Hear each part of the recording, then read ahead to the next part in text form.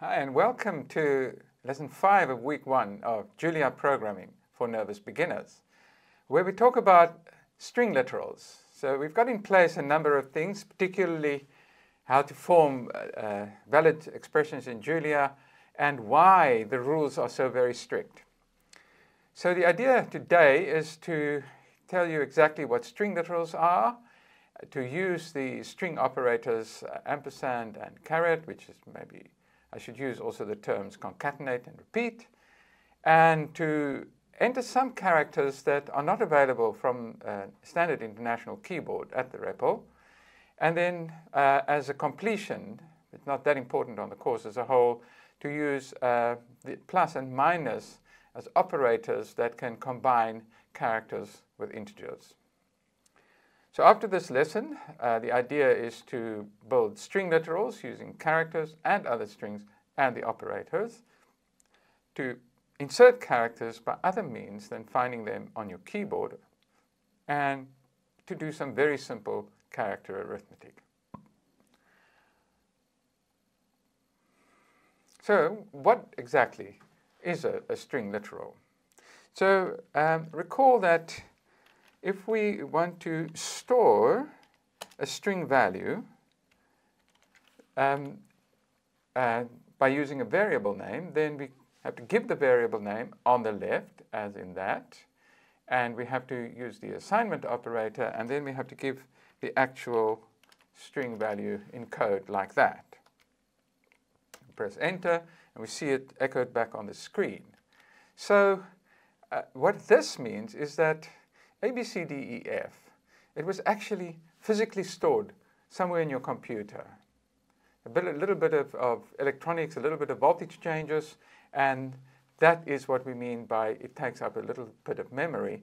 And to be precise, there's a way of encoding the voltage changes in your computer so that they mean a particular character, and so that little bit of memory, the first part is taken up by the code for A, then the second part is taken up by the code for B until you get to the last.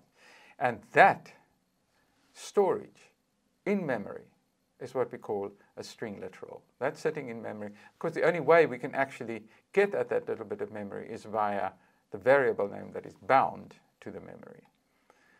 Okay, so this asterisk is the concatenate operator, and let us immediately combine the string Julia, concatenate or combine or join with the string programming, because this is, of course, what our purpose is. And if we want it as one word, we can do it like that. If we don't want it as one word, we have to put a space in somewhere. We might as well put it in at the start of programming, and then we have it as two words. So here's another example.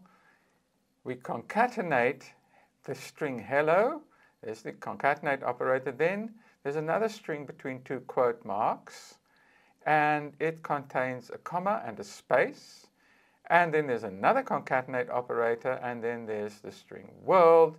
And if we do that, then we have hello. We concatenate that with comma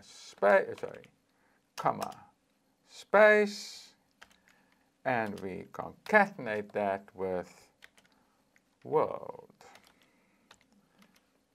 So it's important to, when you read things like this in Julia, it's quite tempting to sort of think, oh, there's a comma, there's the first string, and there are only two strings. But one has to learn how to read these expressions in Julia. So the important thing here is that there are these two concatenate operators, and they are between a string and another string and another string. That's how they combine them. They are delimiters, of course, in a certain sense, although in this case they're also operators. So the delimiter of the string on the left are the two double quote marks, and then the delimiter of this string, the two double quote marks, the delimiter of this string, the two double quote marks, and then separating them, the operators. And that's how we should really learn how to read these strings. So if we enter that, then we, of course, get the original string that the whole course started with. So this is an alternate and more long-winded way of doing the same thing. We could use characters instead. So instead of doing it this way, we can just put a character there. Let's say the character space, and that works just as well. Yeah, and so that doesn't look as well as we want it to look, so maybe we should put in another character, and then this starts to become a bit more tedious. There's a concatenate operator, then we have this character, which is the empty space character, and then another a concatenate operator. And we could, in fact, do this entire message as a whole lot of separate characters, concatenating them all into one string, which is a very tedious way of doing things. But occasionally it's useful to build a string with a special character, or maybe not a special character, just a character or two in a program. So if sometimes we just want to repeat strings, so we can repeat my, concatenate my, and get, let us do that. Well, instead of just concatenating it, let's just repeat it. We have the repeat operator, and we say how many times we want to repeat it, and we get my. So that is equivalent to that string with the two concatenate operators, just say that we want to repeat it 3 times. Of course, instead of using the string literals themselves, we can actually first store some literals with some variable names, and then do the operations on the variable names, and we will actually get the string that we want to build. I've actually done this previously, so I'm just bringing this up so that we don't have to do it. And I want you to take cognizance of this semicolon.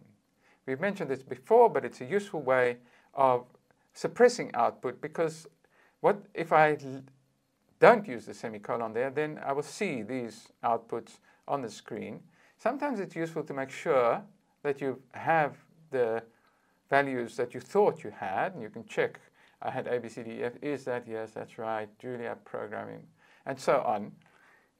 But in this case, I know that that's what I want, so without further ado, we just enter that, and now we can just concatenate all 3 X, operate Y, operate Z, concatenation operators, and maybe we don't like it. There are 2 concatenate operators. There's the fact that there's no space here is visible. That shows up there because we didn't put in any spaces here. We didn't put any space there. We didn't put any space there. So we could put that in, but I'm not going to bother about it now. Let's try and repeat a string. We make YZ a string, and we want to repeat that. To make sure that we do repeat it, I'm going to give you the advice of using parentheses, round brackets, always, if there's any doubt that what you want to get might not be exactly what you do get if you enter the string.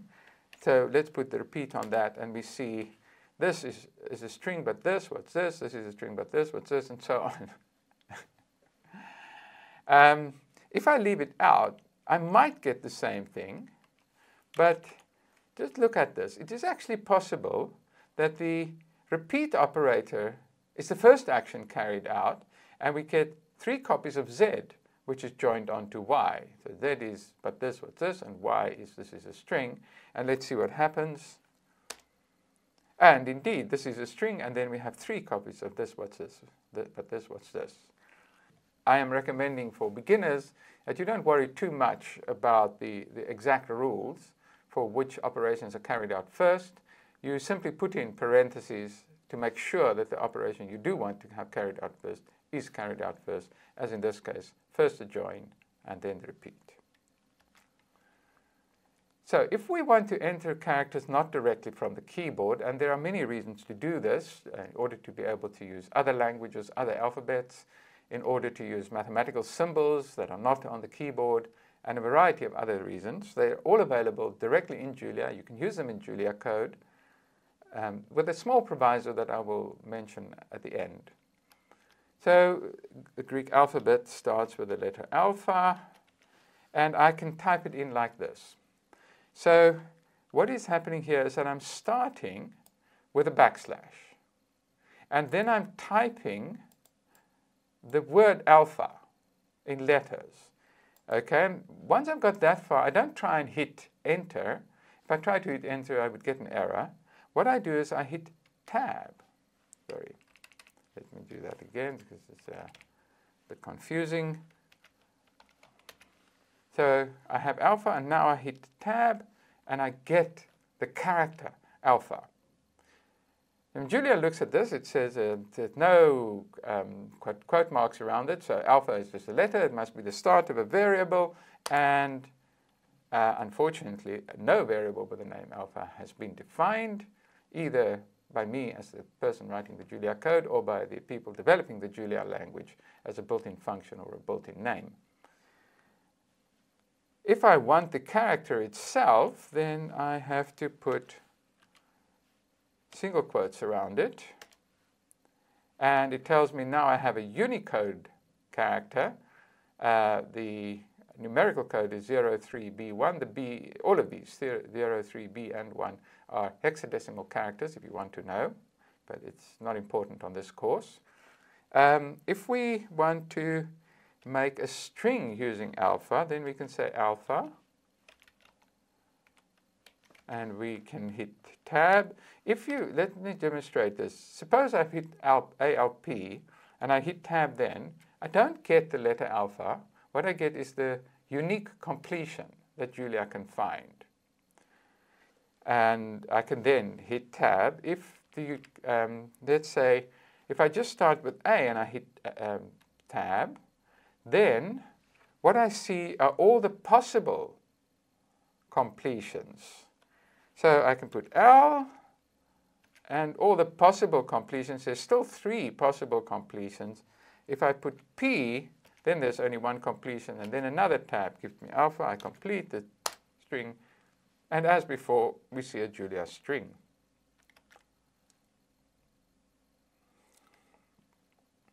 So this Unicode that I mentioned here, you can actually directly put it in. So you put a character, and you have a /u, and you have 03B1, and you do that, and you hit enter, and you do see the alpha like that.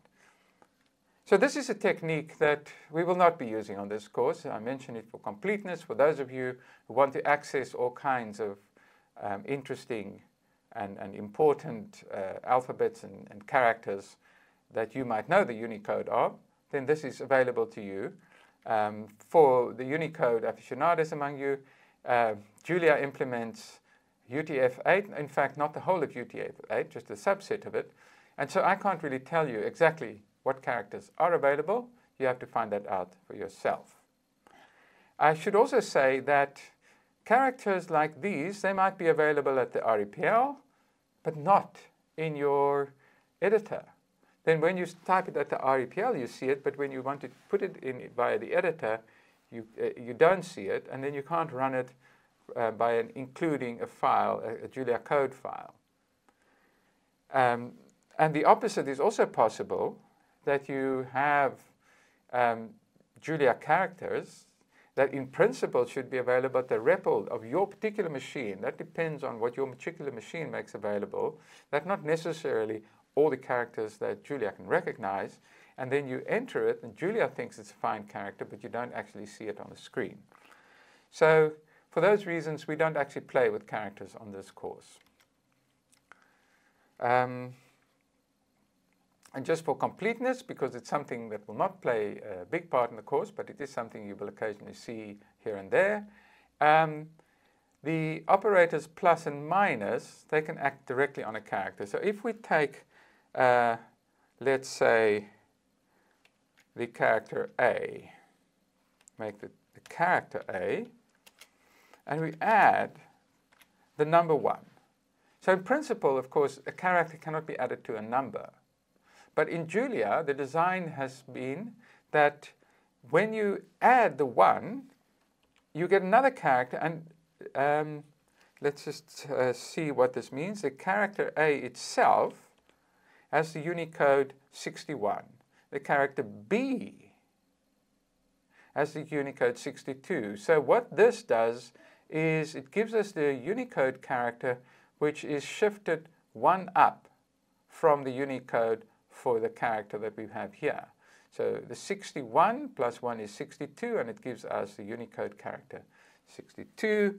And let me, for interest, give you that one. That gives us P, lowercase p.